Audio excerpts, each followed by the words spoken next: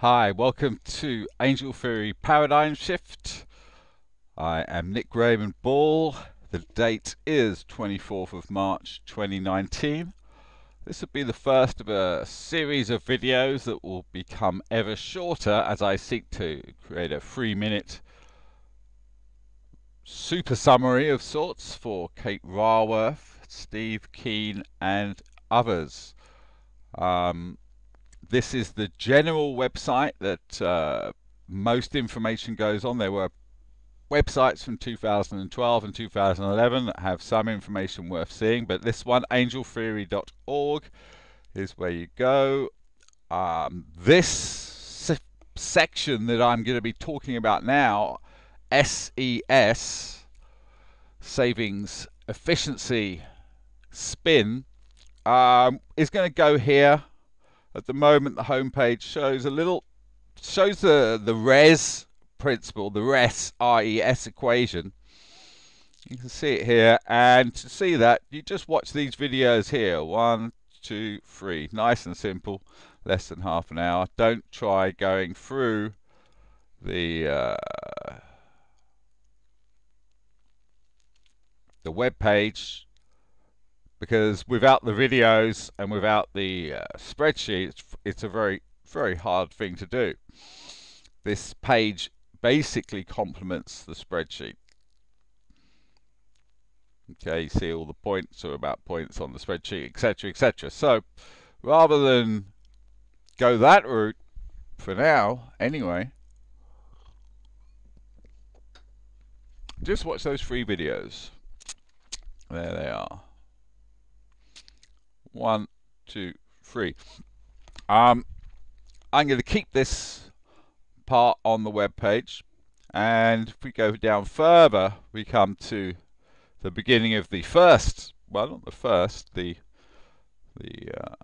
previous version of the home page, which summarizes the 8 books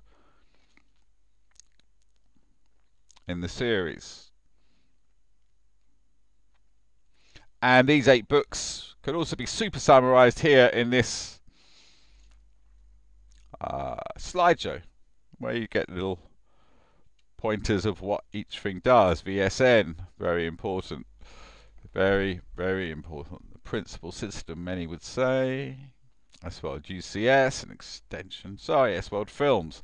Anyway, we're not here to discuss these parts. What we're here to do is discuss this summary of the book. Okay, so this is Eswold's Super Economics, an Audacious Idea, from the Angel Theory Paradigm Shift series, Book 2, A More Creative Capitalism. And this is what I'm working on at the moment. It's basically a summary of the 2 books in the A More Creative Capitalism series.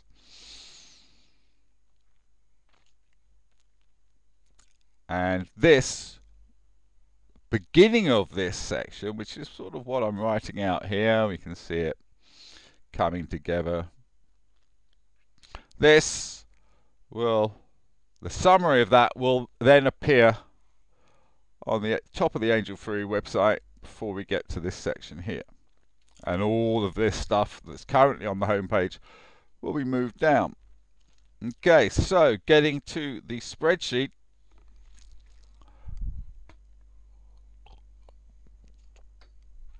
If you've not already seen History 2,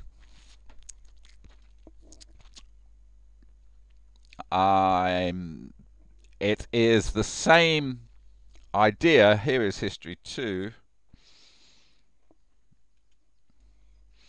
Exactly the same thing, but we start with higher E and spin, which I'll explain that to you soon. And we give realistic expectations as opposed to guarded expectations.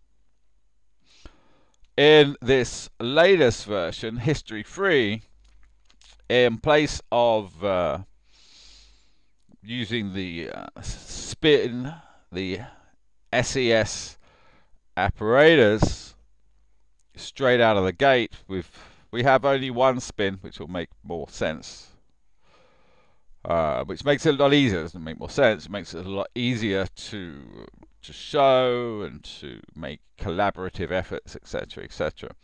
So let's have a look at this spreadsheet. When complete, it's going to be big. It's going to be about 250,000 cells.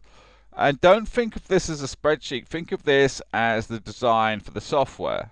If you do not know about database-based software, which is how pretty much every website runs that has any sort of technical search or, you know. So yeah, don't see this as a spreadsheet. See this as the basic design for the software. And the software is going to make it a lot easier, because at the moment, this is what we call the...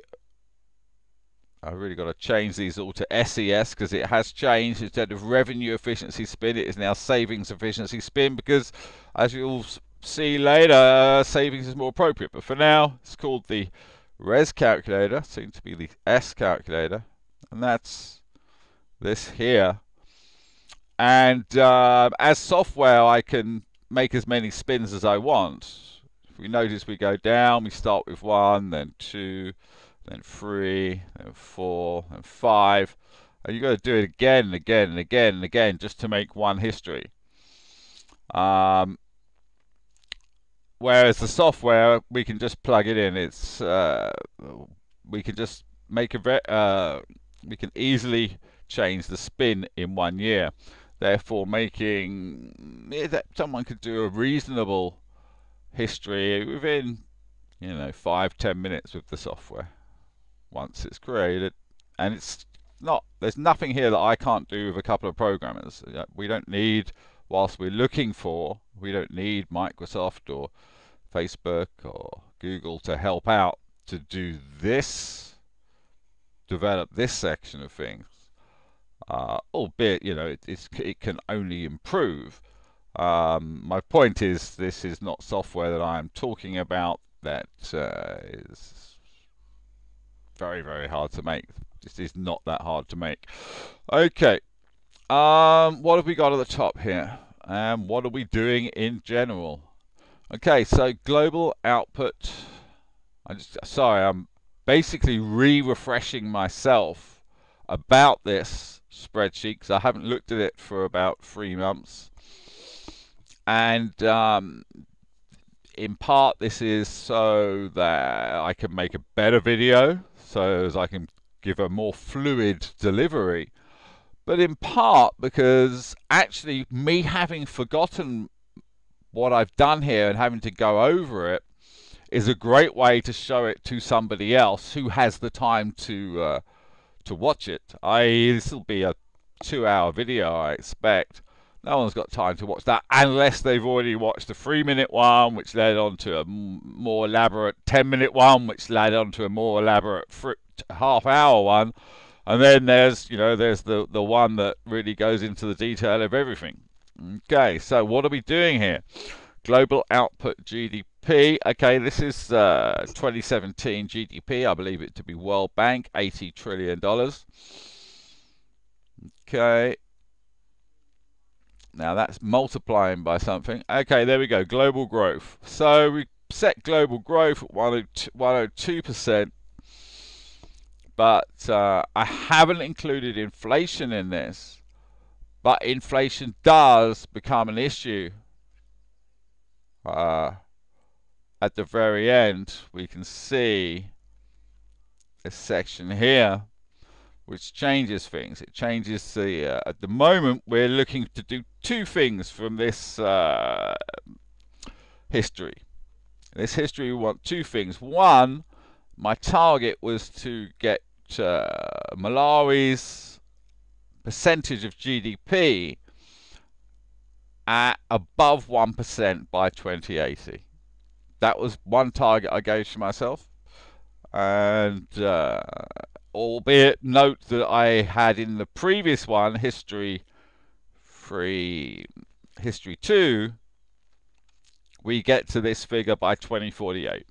This is this History 3 is a reserved history, so as people don't say, well, you're not going to get that much for development, you're not going to get that much for trade, you're not going to get that much in sales of cities, etc., etc. So I've cut all that down to points where very difficult to argue with. What do they call it? Under promise and over deliver. Okay, but if note these changes. If there was no inflation, things would be better.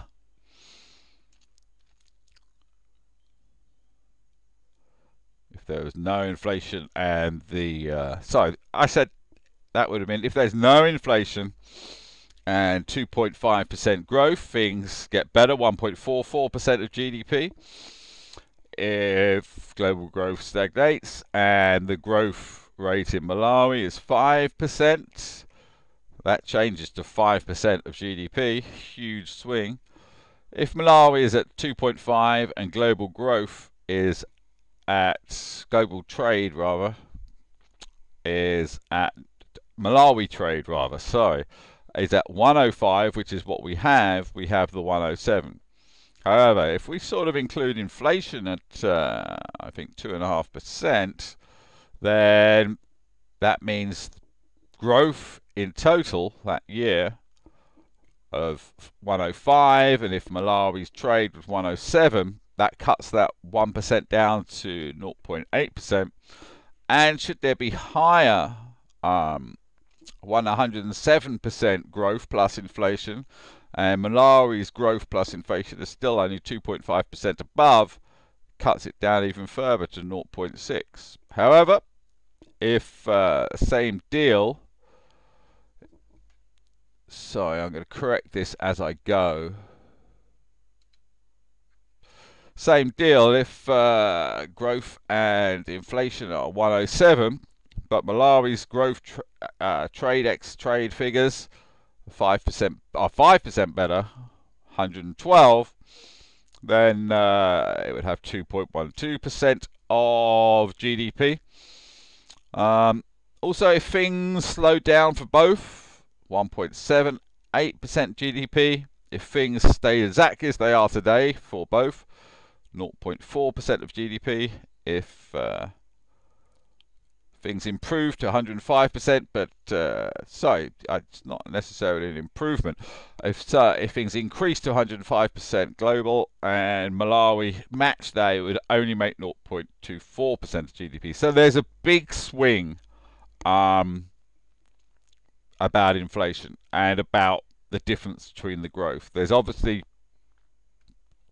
this is another factor as well, Malawi growth real estate, but I haven't worked that yet because it doesn't seem to be so important, because there's a lot of good reasons why we should get that growth. So there's no need to overanalyze something that we think we might get. Little quote from Steve Keen here, care of Kate Railworth. Trying to analyze capitalism while leaving out banks, debt and money is trying to analyze birds ignoring that they have wings. Good luck. Okay, we're going to be looking at this statement really. Basically, an answer to that system is this system looks at all of that stuff. It takes all of this very, very much into account, and money is actually the central figure, and that's not because I thought that is how it should be. It's actually a long tail, and you know that phrase in Latin where the basic of it is he who uses Latin to throw into words, who throw into sentences to make him sound more clever. Now, I'll be guilty of that. I've done a little bit of Latin spotting, got some few good phrases. But when it comes to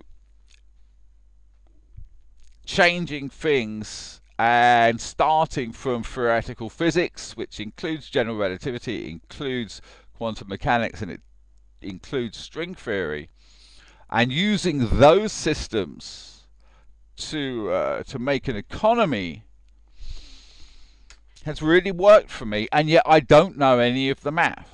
I know what the basics are, you know, the philosophy behind it, the principle, what it is supposed to do, and I have mimicked that.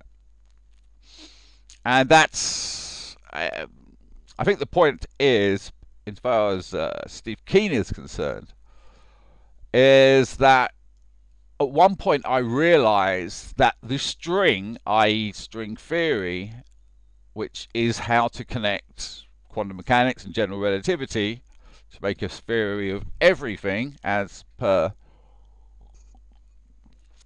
the Hawking film title. There, the answer came out is the string is money. And when I heard that Steve Keen says that money is not a factor in current macroeconomics, that's when I started to read economics to try and work out how the context is. And you know, there's still a conversation to be had about that. The point is, this system, what you're about to see, is completely, money is the central feature. Okay. Another point from Kate Raworth, actually Donella Meadows, care of Kate Raworth. Well, Kate Raworth is, growth is one of the stupidest purposes ever invented in culture. We've got to have enough. Now, what that basically means is, given the option between 1.07 as is presented and 2.12, the optimum is more like that 1.07. That's what we're aiming for, because 1.07 is enough. And if everybody went for 2%, we would be making so much stuff that is not needed. So anyway, there is a point to this, and that is to get countries as quickly as they can, poor countries as quickly as they can, to becoming rich countries. And the point of that is they're going to slow their demographic, they're going to slow down the population growth, because in Europe and America, population growth is a lot slower. The best way to bring that to Africa and Asia is to emulate the European model, in my opinion. It's certainly, there doesn't seem to be any other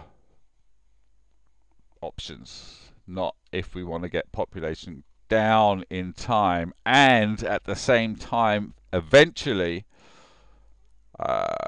curbing GDP to a point of 0. So everybody's getting what they want, but it's not increasing anymore. There has to be a point where enough is enough.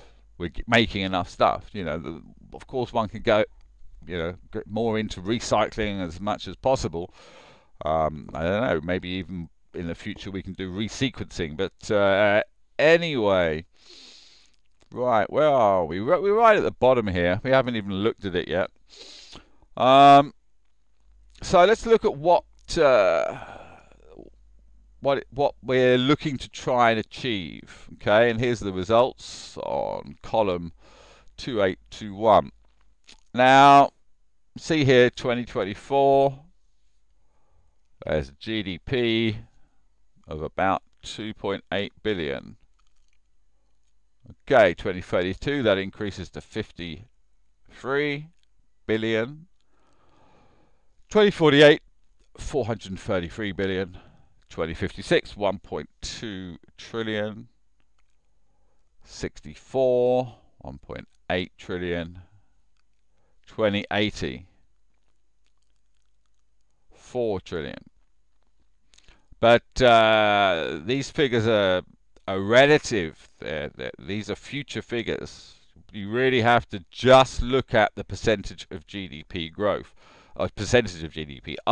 Here, it's basically 1% of GDP. So if GDP this year is 80 trillion, then this Malawi's GDP that year would be 80 billion, 8 billion, 800 billion, something like that. So, okay, next is how many houses can we build with this if we assign 6.25% of cash flow and GDP to social housing. Oh, more to the point, it's a bit more of a teach a woman to fish social housing policy, but it gets the job done.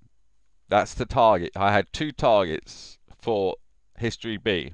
That's all I set out to do.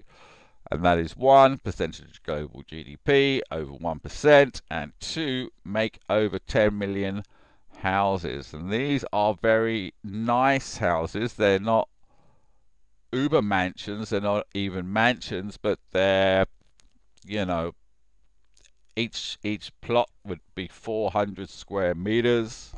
If you know what that is, it's not much less than 400 square yards. And you know they've got to have quite a bit spent on them. So that's a very good social housing program. Whereas you're not building social housing, you're building the new suburbs for the new rich, and then eventually everybody in Malawi is rich because they've all got their house, etc., etc. Okay, we're going to see how we get to these figures. This is a place where I can change the percentage of GDP that we want to assign to housing. There's a general note that 50% of GDP is assigned to other currently. The balance, 43.75%. That's the 50% for other, and the 6.25% for housing is allocated to special projects. We're going to go straight up to these special projects right now, but first of all we're going to look at another special project. And this is from this, it really was the first special project. African rain. The reason this is here is because we've given some figures here. The reason Sienna Forest is here is each one of those houses is built within a city or a town that is what's known as, I think it's called net zero, less than net zero emissions. So i.e. there's no coal fire plants, it's solar everywhere. Every single thing is done to make sure that the carbon footprint is as low as it can be. And that is basically the first law of Estwell. So it's not a small thing, it is the fundamental underlying principle. Okay, one way to do that in our test country of Malawi, which has, I think, about 50 million miles or something like that of poorly produced farmland that's making very little oxygen, turning that into a combination of combination of cities and towns, but all the way through these cities and towns, at least half has to be given back to nature reserve, and those nature reserves get developed, and they'll have all the nice animals in them, you know, bringing it back to nature, basically. Okay, and that basically answers the question about growth theory versus climate change. And if anybody seen William Nordhaus and Paul Roma, win their Nobel Prizes, some may beg the question, how can Paul Roma's growth theory work with climate change, because more growth equals more damage. That's the point. This entire city is this site. It's not a city. It's a plan for many cities. Is net zero. It does no damage, or it does good, or if it can only break even, it will have to go and buy a load of rainforest somewhere else to preserve it forever. And that's basically the 2 Sienna Forest initiatives. One, if we're going to fine. 20 miles of square land to make a development. 10 miles of that will be returned back to nature reserve. The other is that if one is not at net zero in certain areas, one can buy forest around the land and preserve it as a way of making the net zero less than net zero. Right, okay. Let's have a look here at S-World Water, the first project. Now, this is where people need to help me out. Okay, because I don't really know. I know that Google tells me that for 1.3 million US dollars, Adelaide built a desalination plant that served 250,000 people. Okay, I know how much money we're expected to make in 2024. I've reversed it back. I know how much in 2032. I know how much, and this is cash GDP cash flow. GDP cash flow is different to cash flow because GDP cash flow is actually half of what cash flow is because of the cash flow to GDP variable, which basically says that half of one's cash flow goes into making stuff, the other half is its sell price. David A. Moss cash flow variable. We'll get into that later. Anyway, there we go. We can see the different figures of the cash flow the Malawi network expects to have. We can see that in this case we've gone for another 6.25% allocation. And we're saying, well, if Adelaide costs 1.3 million, what I want to do is make it, it needs its own solar arrays and lots of them because the most costly thing in desalination is the electricity. So I don't know, added 0.7 million. So yeah, the 700 million to the 1.3 to make a cost of 2 billion per desalination plant. And also remembering that the more we make, you know, the cheaper it gets to make them. That's just how things work, unless it's using a lot of gold or precious metals. Okay, so there we've got the amount of plants and the amount of plants drinking water people can provide. And overall, we're supplying drinking water for 60 million people. Now, there's only 20 million people in Malawi. They've got a huge freshwater lake, which is very advantageous. So they have relatively good water to start with. Their population could well increase by double. So it could go from 20 to 40. That's kind of the figure I used for the houses. 10 million houses, then 40 million people. Plus there are other houses. These are just the social houses. There are other houses that are made commercially. And in this case, I think we only need extra water for 20 million people. So I've divided that 6.125 allocation to 2.1%.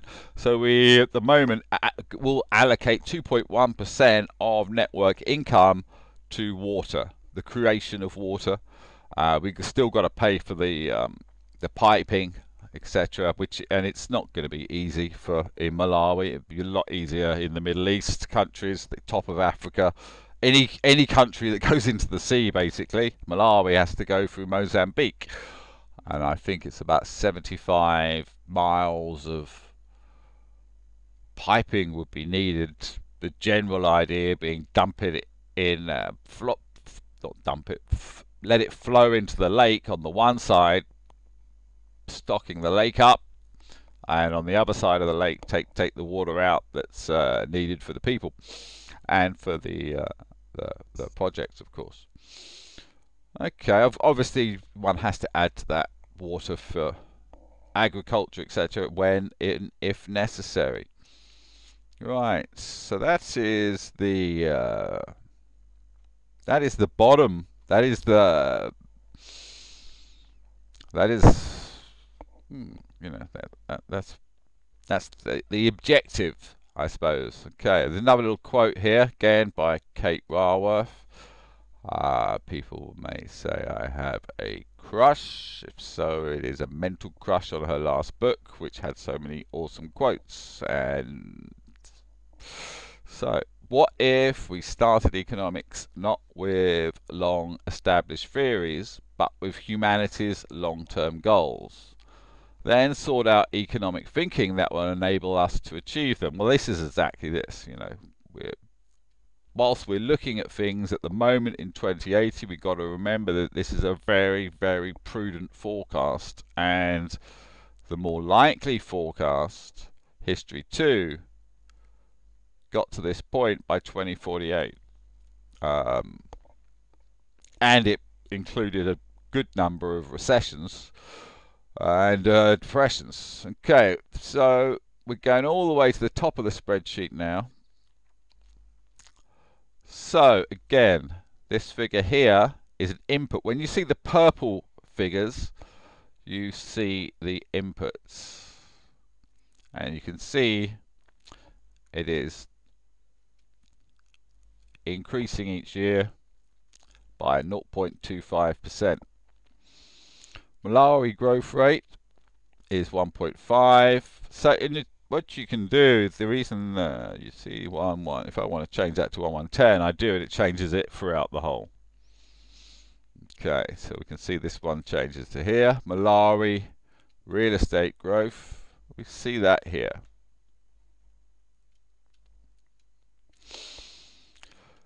E, efficiency, 90%. We'll talk about that in a minute. Well, let's talk about it now.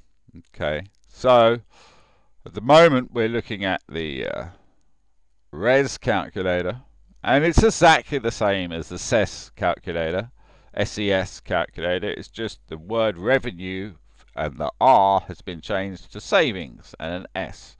So there's no problem doing it, calling it either way. It was RES for first done in 2012, this was, so it's been RES for a long time. Okay, revenue or savings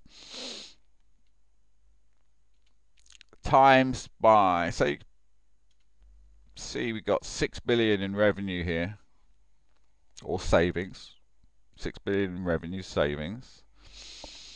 6 billion in revenue allocated to savings, I guess, is the correct way. Of those savings,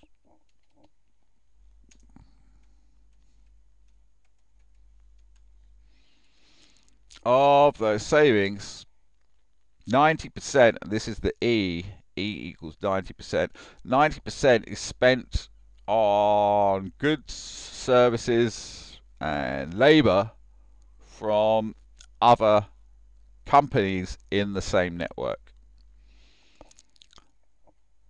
And after taking away 10% from the 6.3 billion in savings, one has 5.6 billion in cash flow. Basic math. Basic math.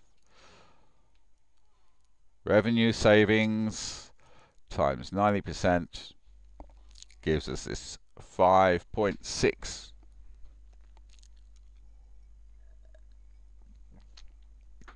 Figure. Spin 1 at this point, 360 days. That has to be spent by the 1st of January 2025, which is a year. Okay. But going to the next year, we'll get to why that figure is increased in just a second. Getting to the next year, instead of an E of 90, it's moved to 91. And instead of there being one spin, there's two spins. That means this amount of cash flow that has come from the revenue savings, and 9% of it has gone elsewhere, 91% is spent within the network. Obviously, at the end, sorry, if we cut the year roughly in the middle, so on the 11th of July, that money must be spent by. That means the network of companies still has that money within it. Yeah? And it times it again by 91% to give it this amount of cash flow. And what we've done is we've doubled the cash flow. And we've created a system where at any time this money that we will insist is initially given to us in cold hard cash, not credits, not a number, we're not borrowing from a bank that is already leveraged.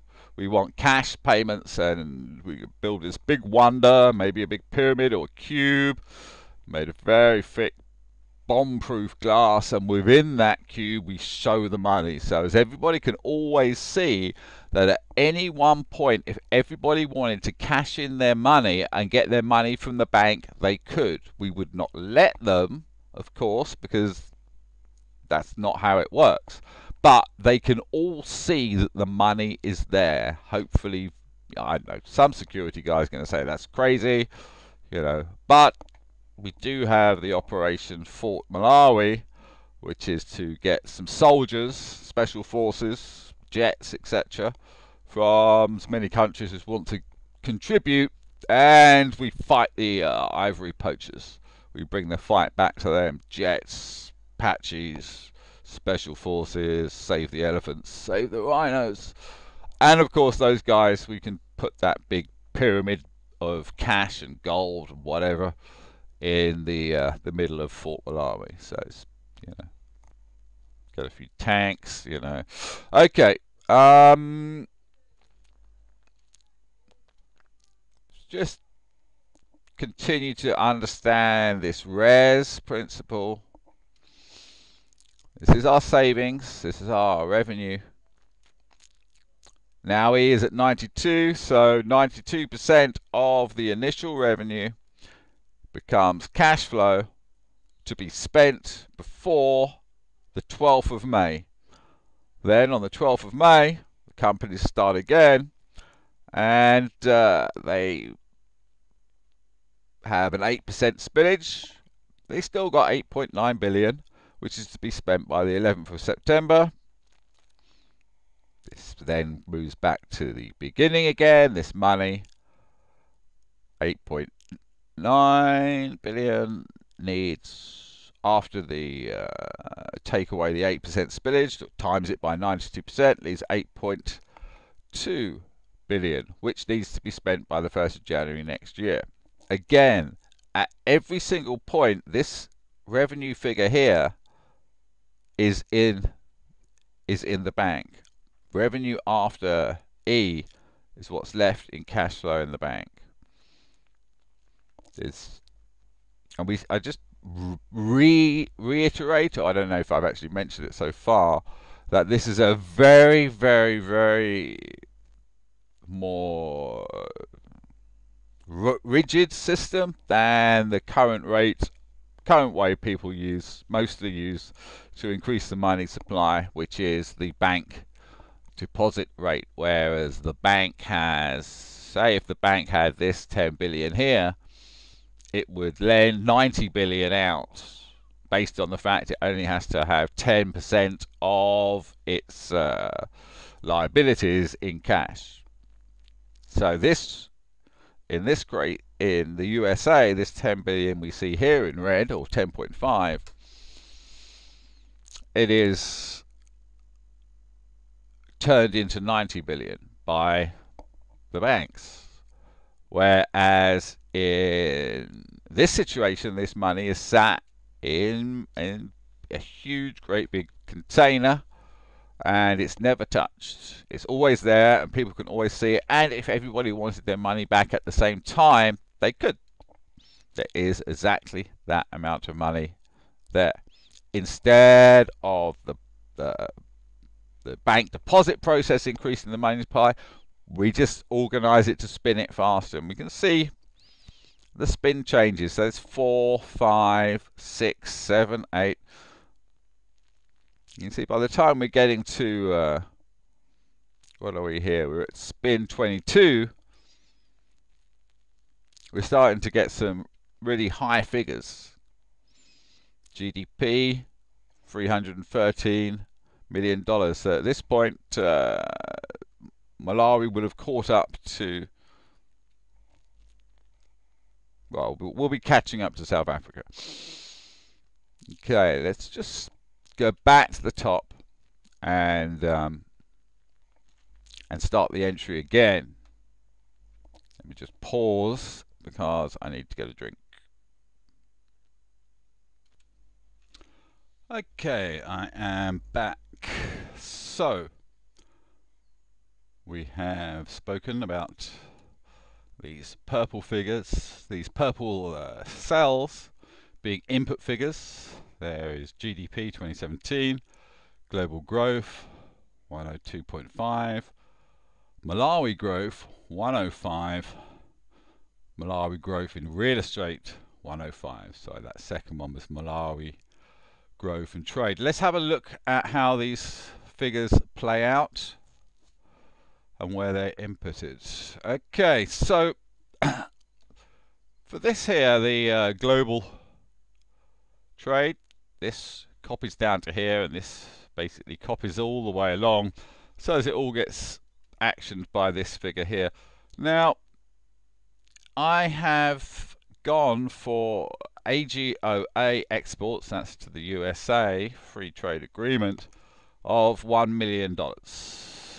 And EBA, that's the same thing for Europe.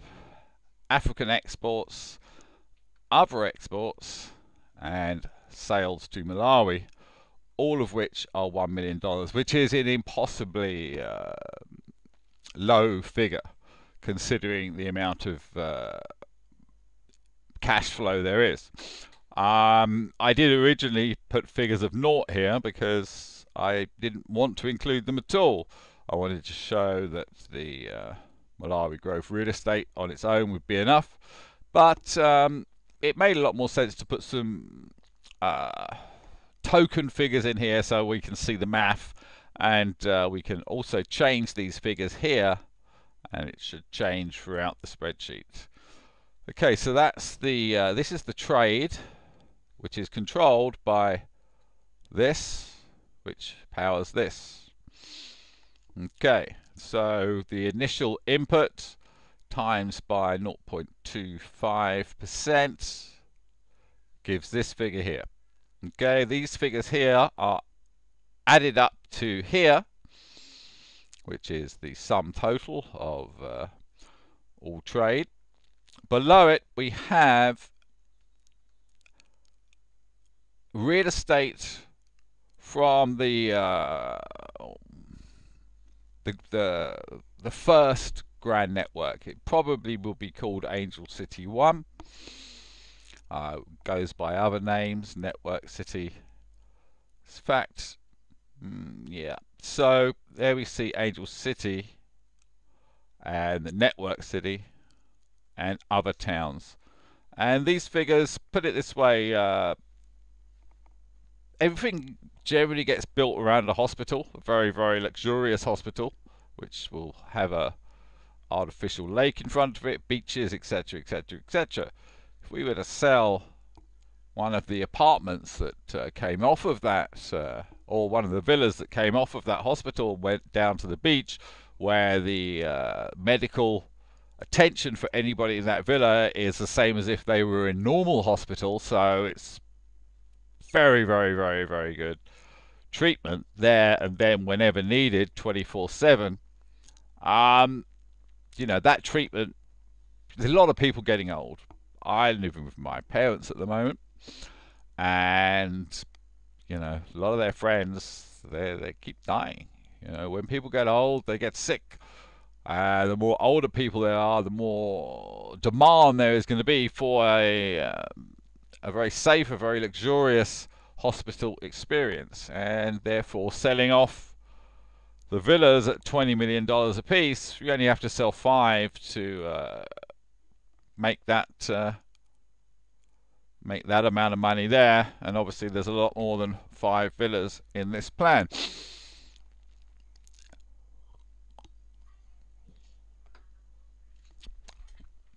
Network City.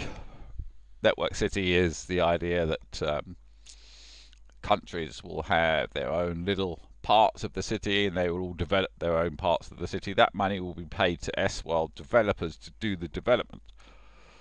Other towns and cities, 264 other towns in fact, are planned, 16 circling 16. So if there's 16 different locations spread evenly around Malawi, around each of those locations will be another 16 sub-locations, and they will be basically towns, and this income stream is for development of those towns. Like before, it is totaled up, so this is the total of exports, this is the total of real estate sold from Angel City 1, the Network City, and other towns. Aid, 1 billion we've put there, and there's a lot of good reasons for this. First of all, there's about 140 billion in the pot, so 1 billion is not much relative to the amount of aid that there possibly could be, but also because, as we will see, the RES system makes it so that aid is a lot more efficient, and all the software, of course, makes that efficiency even greater still. So it's not just looking for aid, it's the aid companies would like to put their money this way, because out of that 1 billion,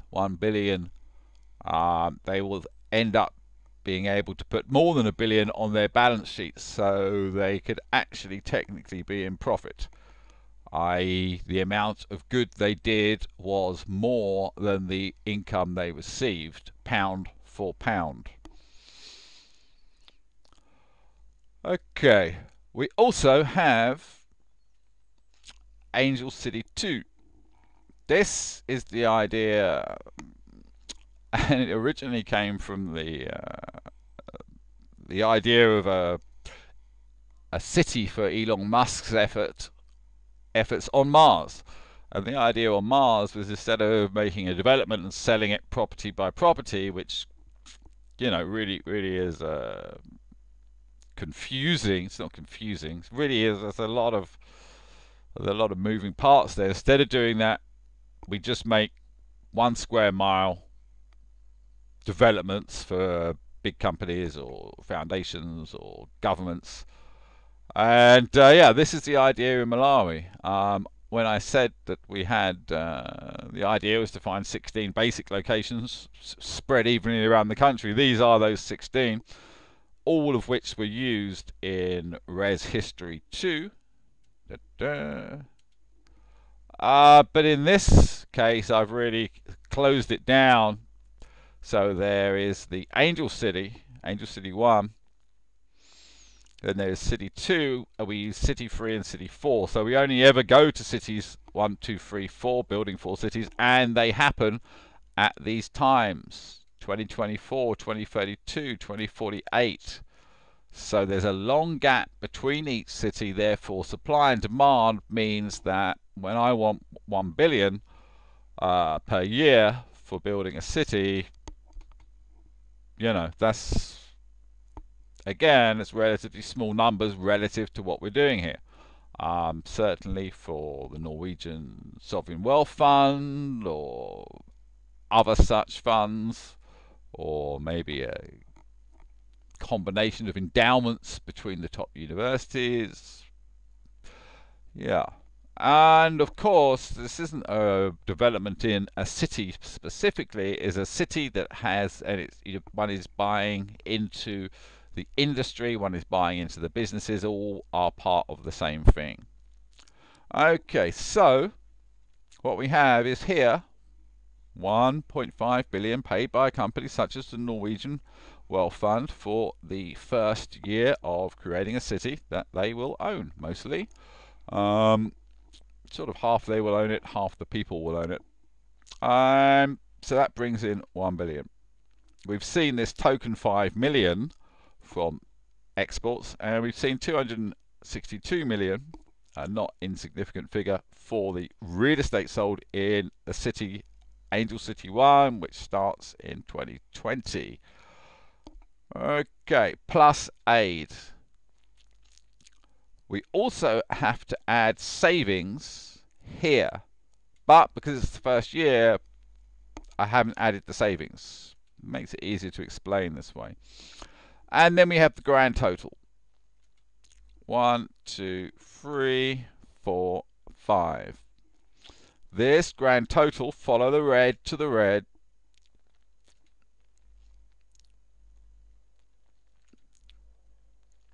is added by the initial investment. Initial investment of 4 billion adds to that 2 billion to create 6 billion or 6.3 billion.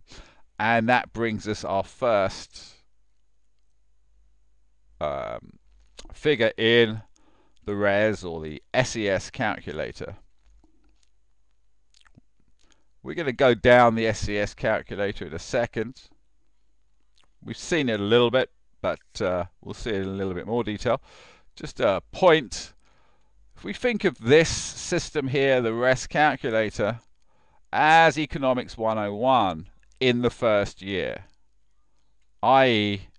we have, again, care of Kate Raworth, we have Paul Samuelson's The Plumbed Pipe image from the first edition of his textbook, Economics, from 1948. And it basically shows money flowing through public consumption to business consumption, wages, round and round and round it goes, and it gets topped off with additional investment. And that's exactly what we've got here. This money here is flowing around the system, and is topped up with new revenue, i.e. this is the second year. As these increase, that is new revenue which is added to the existing savings. Where are the savings? Here are the savings. Okay. Because in the first year, 90% was spent of this 6.3 million, 90% was spent on other companies in the network. Therefore, next year, other companies in the network have this figure because it has been the money has come from the other. All of this figure here, 90% of it rather, ends up as the cash flow here. Because of that, this cash flow, if we go down to the beginning, the end here of the RES calculator, we can see year's cash flow. We have the cash flow variable of 50%, and that means we're estimating 2.8 billion in GDP. If we government's share direct 18.75%, that's what the government is allocated. They can spend it on what they want, but they can't have it in cash. Labour receives 25%, but 25% of what half of what Labour receives could also be considered government spending. We'll get into that later, maybe. And an increase to the money supply of 90%. Then we have this figure here, this law of conservation of revenue, which is just this figure here that we see at the top.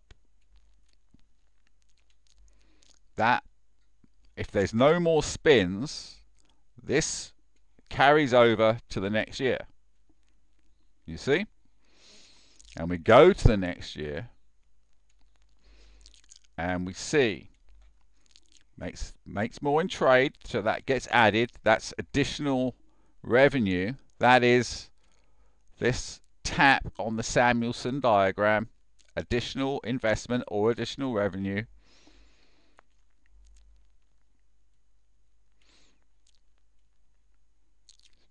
So we've got additional revenue. We've got additional revenue from real estate sales. We've got more. Aid is increasing because after the first year,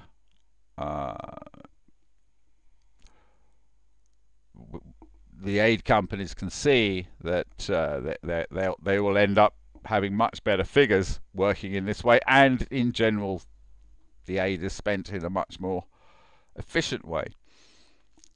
We add that to the city, second year of the city receiving investment, and we add that to the savings from the last year.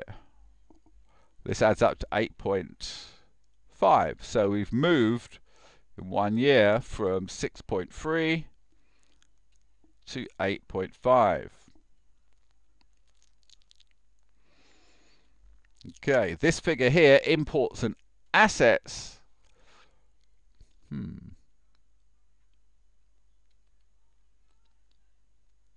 Okay, this figure is actually incorrect. I will need to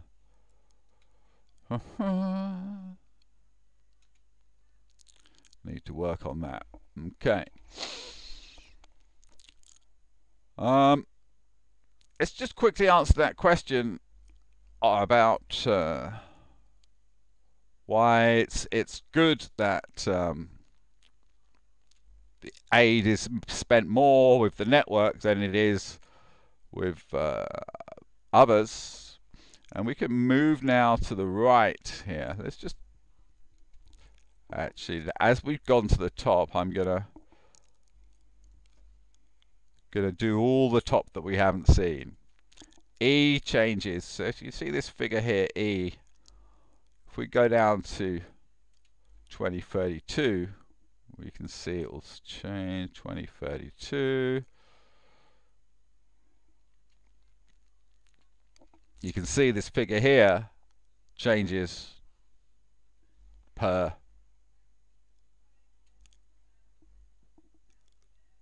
this input. Okay. City size developments cost per year 1 billion. That's this figure here. Growth 1.5. No, growth 5% a year. That's why it's 1.05, not 1 billion. Okay. Of this 4 billion, 1 billion may come from S project owners. That's the super projects. Software mainly for now.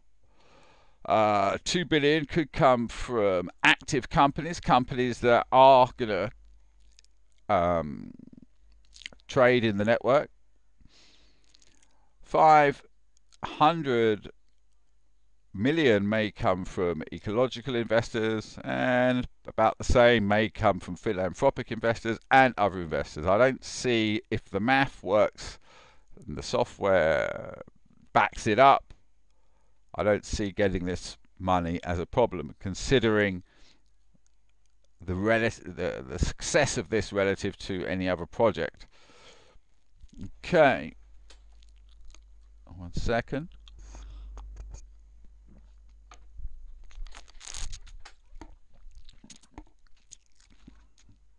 Okay, This is a results, so we can see the percentage of global GDP.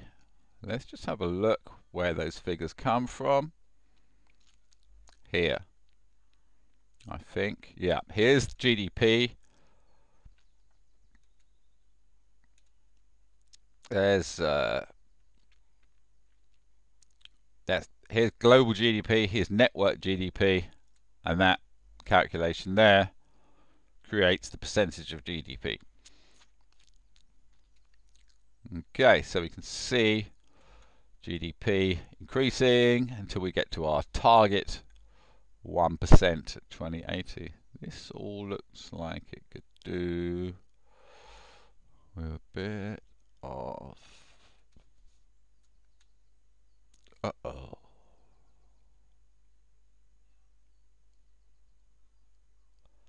Uh-oh. Hold on. Okay, we seem to have got away with that one.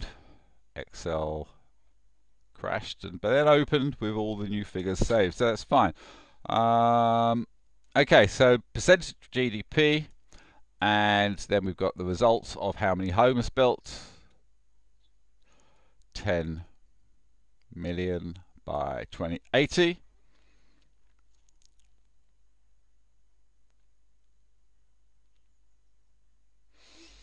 Okay, now we get to this section here.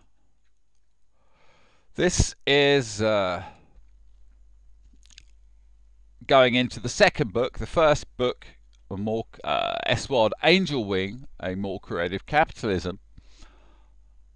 This the second book in the more creative capitalism series. Sorry, there are two books so far in the a more creative capitalism series. A more creative capitalism being a quote from Bill Gates' 2007 Harvard commencement speech that you should watch to understand the primary motivations behind the network.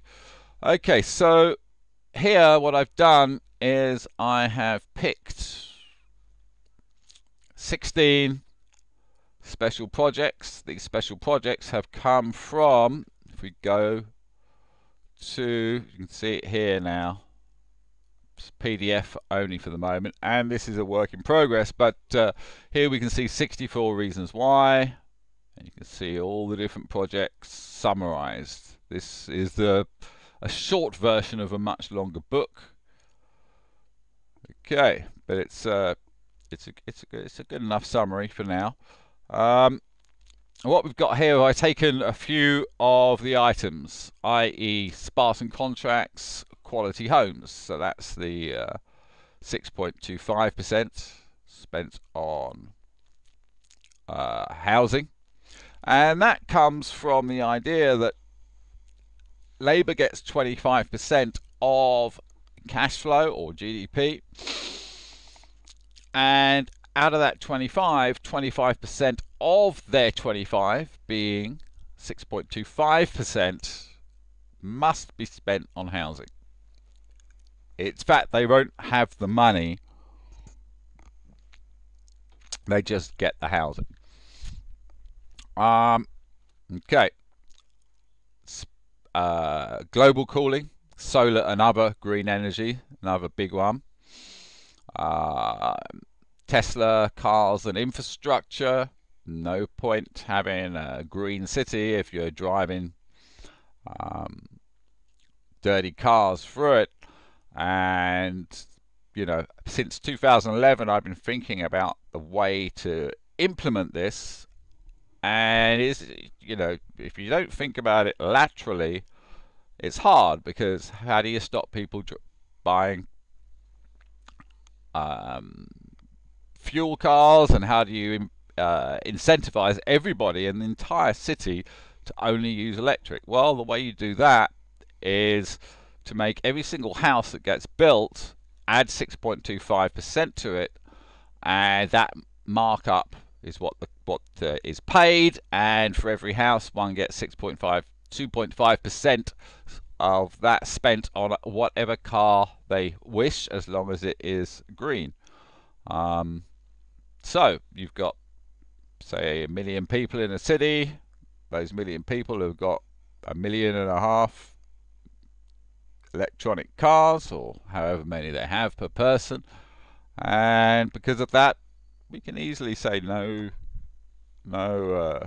petrol cars allowed, other than the ultimate Ferraris, etc., etc. It's important to have those types of cars around. I think they're an exception because they're exceptionally expensive, but they do add to the prestige marketing. A friend of mine, Damani, said about a bottle of Moe, you expect to pay what, 300 rands here, or 600 rands. That's about 30 quid.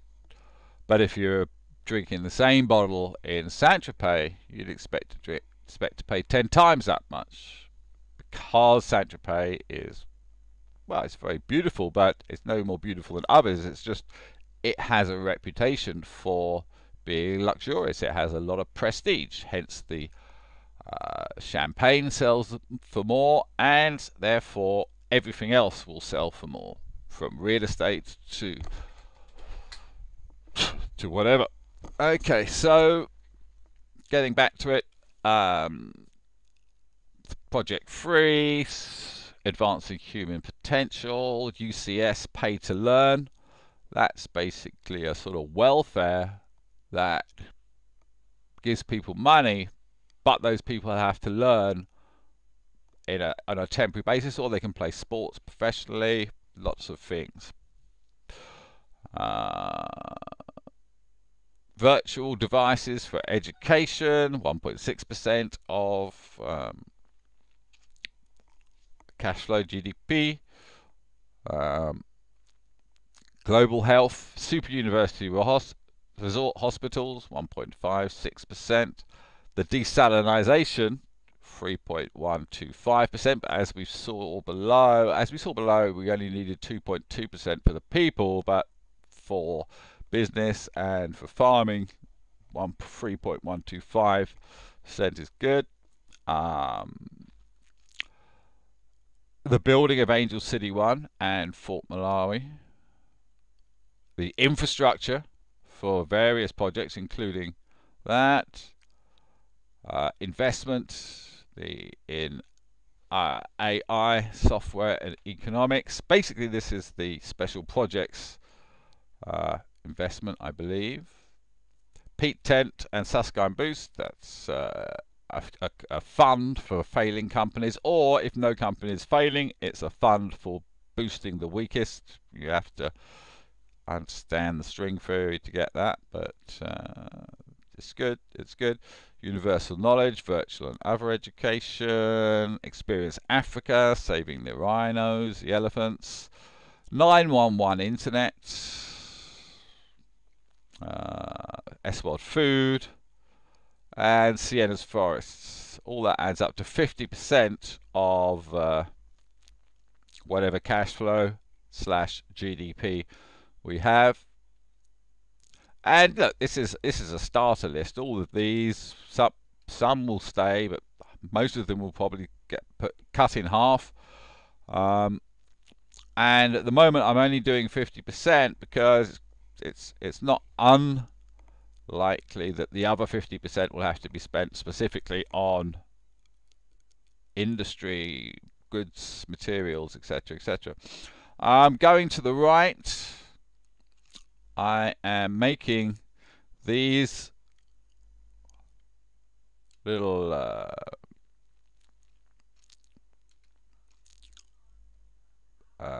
sections. These sets of columns for each of the ones we've just looked over. So we've got the Spartan contracts, global cooling, more global cooling, advancing potential, healthcare, African rain, that's water, cities of science, one infrastructure, one standard. We've got the S-World Angel Wing software, with Peat Tent and Susskind Boost, and just have a better look at that. Yep, that's all real. Education, conservation, advancing human potential, as well as films, Siena's forests. And we come back to this same familiar thing. And to the right are the next, this I suppose, if all goes to plan, the next people that who are going to be making histories are Kate Raworth and maybe Steve Keen, and this is ready for them to make their own. What do they want to see in the future? What do they want to see in the third world? What do they want to see? And so there's one, Ready Player One, Ready Player One, 2, 3, 4, 4 new places. So as now, this final one, if we get to it here, is one that I have actually done. And this is where we get the figures for the housing and the figures for how much cash flow GDP there is to spend each year. And it's easier to look on this tab here, 3B. In 3B, we can see it here and it can correlate. The reason, all I've done is I've hidden all of the cells in between. I can't do that live because it throws all the images all over the places. Okay, so let's see how this works. Per property is $150.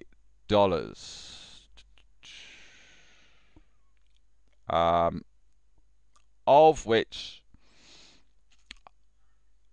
$75 is expected to create the end result. It's we've used the cash flow variable, so as it's when we create the houses have a price. That price surely must be the GDP price, not the cash flow price, because if sold, they would be sold at GDP price.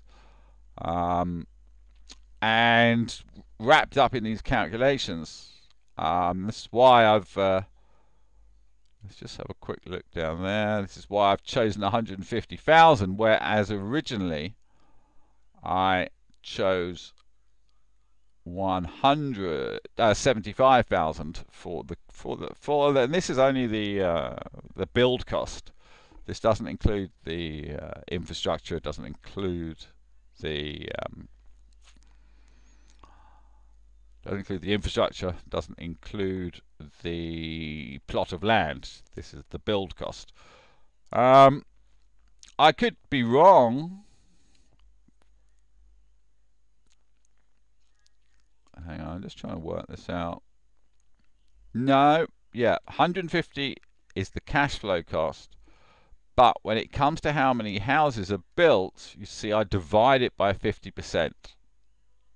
That's how that works, yeah. The amount of homes built is divided by 50%, and that's to offset the David A. Moss cash flow variable, which basically says that you only count the final price. If you use the standard format, you only count the final price. You don't include the ingredients. So you don't. That 150,000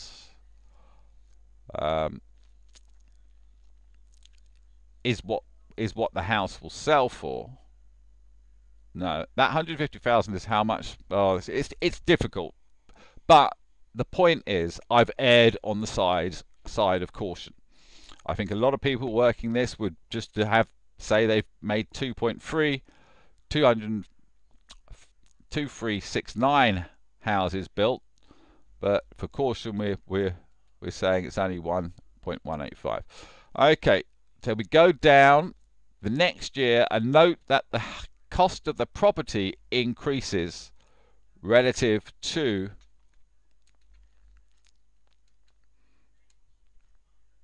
where is it? Where's that little figure?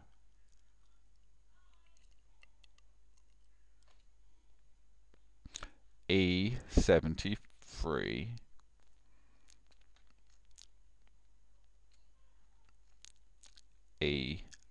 Yeah, there we go. The cost of the house to build rises each year because of basically it keeps in line with the cost. Sorry, the cost increases each year for the build price to keep in line. So as at the very end, basically to keep in line with growth and inflation. If it cost 150,000 one year, it's going to cost 153,000 the next year. Following year, it's going to cost 157,000. You get it? And this carries on all the way down, down. And you can see each one, we can see how many houses, how many total houses built, how many built that year. This continues and it continues till we get to the end. And we see that 10 million there. And this is then transferred to here. To here. Houses built.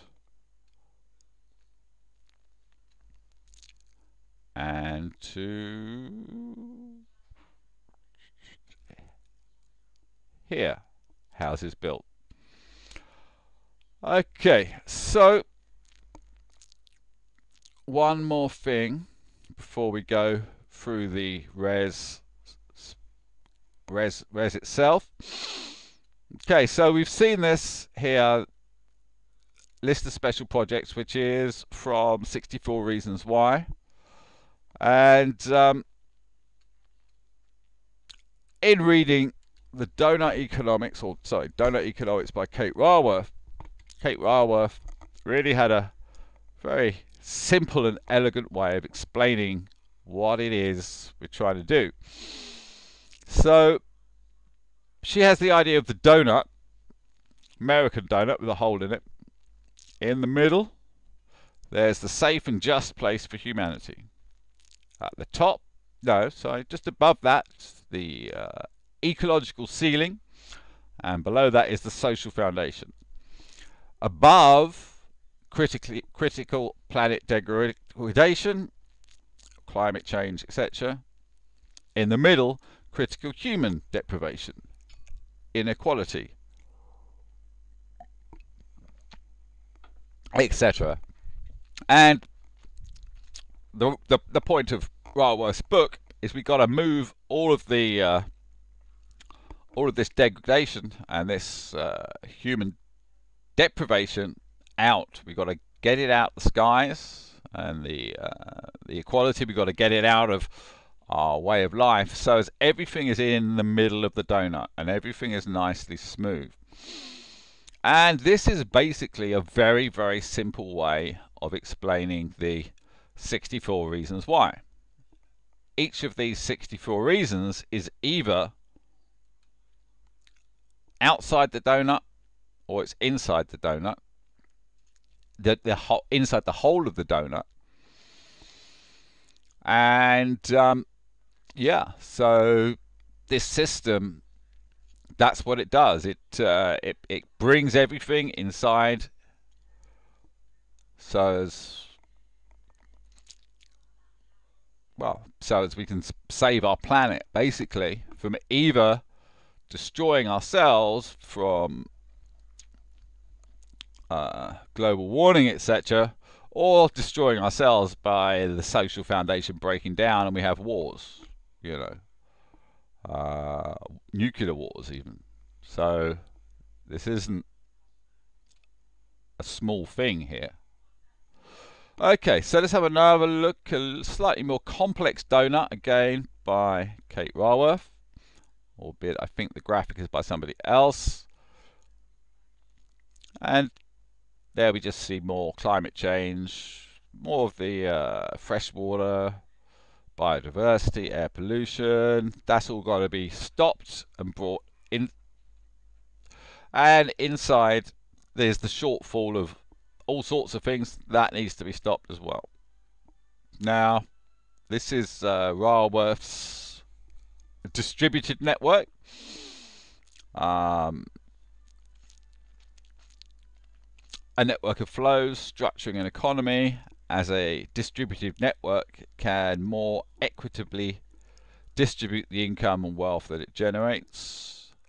Great idea.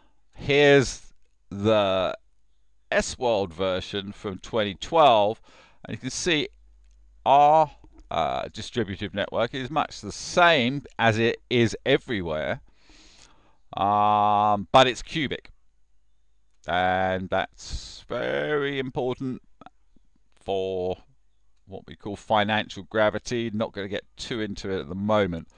Another thing to note, this was the plan in 2012 with 2 cubes over the USA and 1 cube over Africa. Now, due to what's called angel pop and thinking thereof, there's 1 cube over the USA and 2 cubes over Africa. Here is a 2012 version of the software, the core design, and here is 2016 version, same software, but a few extra bits added to it, and started to write it in this circular format. That was 2016. Getting up to date now, we can see the latest version. Quite detailed now, and a lot of detail on all points. Here's a subset of that from the backstory to book 2, the economic theory of everything, working physics first, as you can see. And this is one we're working on at the moment, which highlights the POP principle, which I'm not going to get into here. Here are the macroeconomics working away, and we're going to lead into a graphic from Experience Africa, because that is the first of the 64 reasons why. Okay, and that sums up that thread. Now it's time to just go down and have a look through these 60 years. Yeah, this 2024 to 2080. 56 years. Yeah. 1 second. Okay, I'm back. So we've looked at everything. We're just going to go down now. Go year by year. Okay, so years are here. 2024, and in 2024, starting with 4 billion in investment, plus 5 million in trade, 262 million in real estate sales, 1 billion in aid, just over 1 billion in a sale development, a city development for an organisation such as the Norwegian Sovereign Wealth Fund. Okay, all that adds up to 6 billion there. Whereafter we have an E, an efficiency of 90%. Therefore, because we only have 1 spin this year, the cash flow left over is what this cash flow is. 6 billion, 6.3 billion times 90% equals 5.6 billion. That means 10% has been spent on other things that have nothing to do with the network, but 90% has been spent on things in the network. This adds up to this cash flow, which we half for GDP, and we have government figures of 18.75% of that cash flow, or of that, is that of the cash flow or the GDP? Of the cash flow. And Labour has 25%, albeit half of Labour's income being welfare and the building of their own homes could be classed as government spending on welfare and social housing. It's called tax symmetry. Tax symmetry. Let's just write that down. Try like hardest to spell symmetry right. Tax symmetry. Yes, no. Oops. Oops. Oops. Okay, where were we?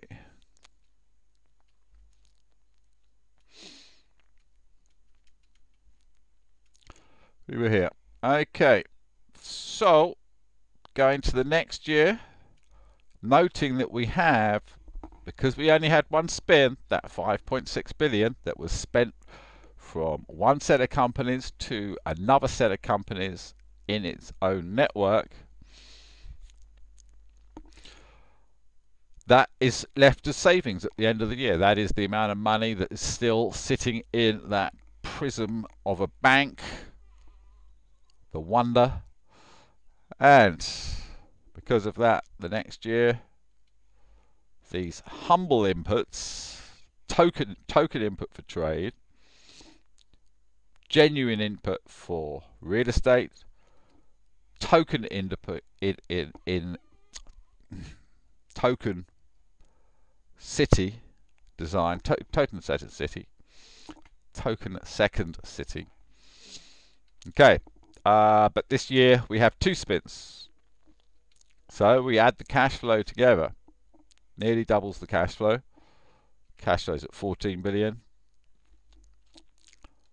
Law of conservation of revenue savings 7 billion. Same thing next year. These are just all increasing. Actually, the one thing that is increasing here is aid, being the third year. That has increased to 2 billion. Everything else is just increasing per their automatic percentages, 2.5 or 1.5 or 5 rather. And here we see we're now spinning 1, 2, 3 times. First, all the money has to be spent before the 12th of May. Second, that money then has to be spent by the 11th of September, and then before the end of the year. Next year, 4. And on. Next year, 5. Adding this up, and this is increasing the cash flow significantly. But remembering that we're not using the deposit bank rate. All of this money is always in the bank. That cash flow is in the bank. That cash flow is in the bank. That cash flow is in the bank. That cash flow is in the bank. That cash flow is in the bank. There's no borrowing there. There's no leveraging. There's no deposit of 10% and the money is lent out 9 times over. So if everybody wants their money back, they can't get it. In place of that, we have a system where the money is always in the bank. If these guys suddenly said, I want my money, and we allowed them to, they would get their money. They would, you know, yeah, that's it. It's a much, much more rigid. Of course, at this point, you know, from a revenue of 12, we're only making 53, which is nowhere near the US rate where a bank would hold 10 and make 90. But we get there. You wait, you wait. Spin 6, spin 7, I think by this point the aid has pretty much gone away. Am I correct? Now aid is still there, a little bit of aid left, but it's going down.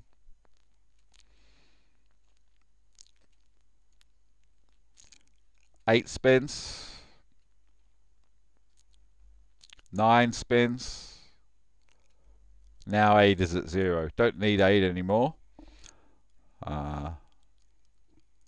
GDP is up to 50 billion. That's 10 times what Malawi's GDP currently is.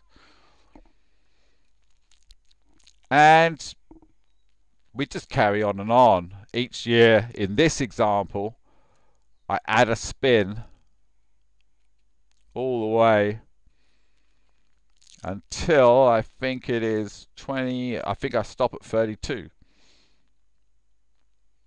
Now, of course, there's some logistics behind spinning. You need to be able to increase productivity 32 times relative to where one began. But if you've got 32 years to do that, and the many software systems monitoring, then I don't think it's a big deal.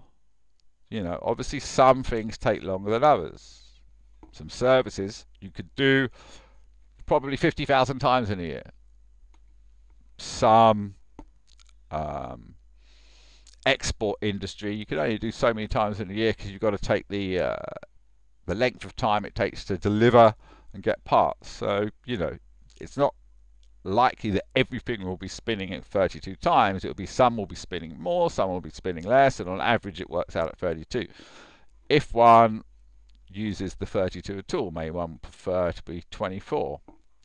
But other thing to notice is that we've changed E. Let's have a little track on E. I'm going to go back up. You can see E goes up. E goes up, keeps going up really. Only goes down. In previous examples, the histories too, it goes down to about 95 in places. But you know, this is the version that I've done. You see, by the time we're at 2041, E is at 99%. And the reason for that is if you lower it below 99%, let's just take this page, let's quickly look at it. What are we trying to make? There, 550 billion in cash flow. Make that 95%. And you can see, dropped a lot off.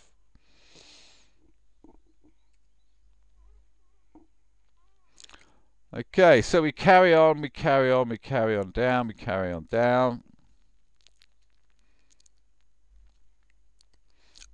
Here we go. We're also adding new cities. So there was Angel City 1, created 2020, Angel City 2, 2024, City 3, 2032, City 4, 2048.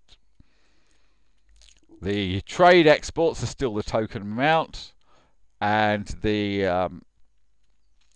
Angel City real estate is gone up by 5% a year. Okay, we carry on, and basically we carry on until we finish, which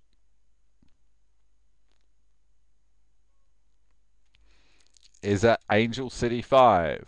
Angel City 5 is the name for the time 2080.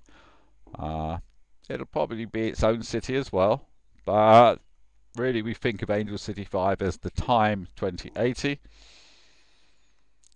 And finally, we reach that 1% of global GDP. 32 spins, an E of 99.5%. Savings, the law of conservation of revenue, of 236 billion. That's what will be sitting in the giant pyramid, $236 billion. And that's a huge that's a huge amount of money. If it was, it would be about the size of a tower block.